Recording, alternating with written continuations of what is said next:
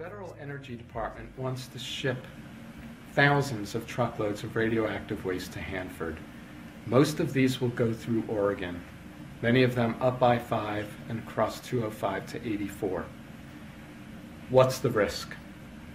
Even if there are no accidents, even if there's never a terrorist attack on these shipments of radioactive waste, some of these shipments are so radioactive, more so than a spent nuclear fuel shipment, that hundreds of people along the truck routes are likely to get cancer just from being exposed to the truckloads of radioactive waste coming through our communities.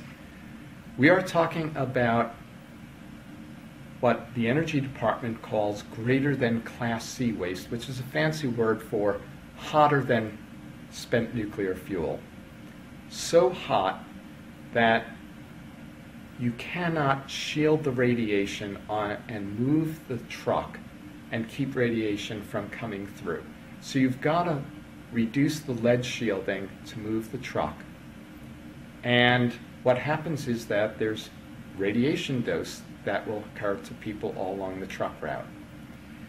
The Energy Department did a study a few years ago when it was proposing to ship high-level nuclear waste to Hanford. And it estimated that if it shipped that high-level nuclear waste to Hanford, 816 adults along the truck route would die from cancer. Now, I don't know about the rest of you, but I have children, and I'm more concerned about their exposure than my own exposure when we're stuck in traffic or it goes by the front door of their school. Children are 3 to 10 times more susceptible to get cancer and die from the same exposure as an adult.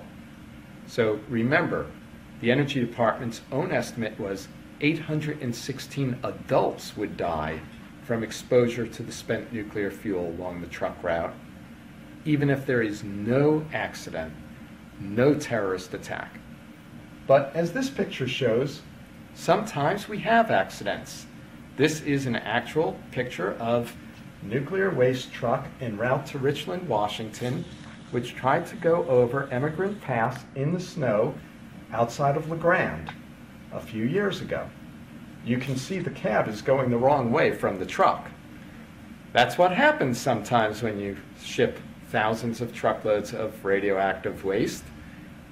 What happens if there's an accident that involves a fire, though, and one of these highly radioactive waste shipments that the Energy Department wants to send to Hanford?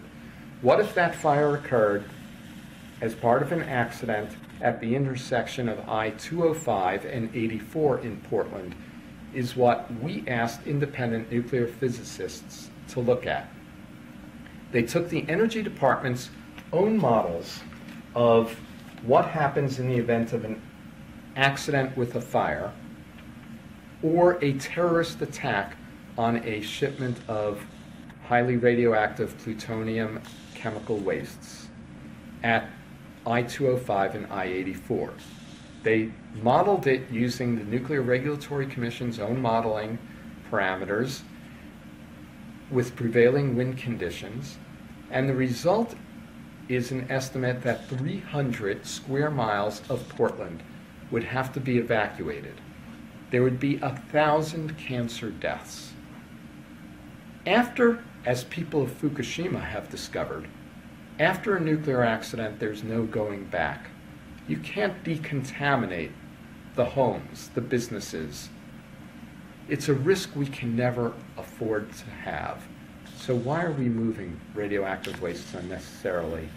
Why are we going to bear that risk of shipping thousands of truckloads of waste through Portland, I-84, or downtown Spokane to be dumped at Hanford, adding to the problems already at Hanford? And think about this. Please come to the hearings to oppose use of Hanford as a national radioactive hazardous waste dump, because we don't want our children to be exposed to those thousands of shipments of radioactive waste. Do it for them, and do it for the next 100 generations who will have to drink the contaminated groundwater and live with the contamination that will flow into the Columbia River if we allow more waste to be dumped at Hanford.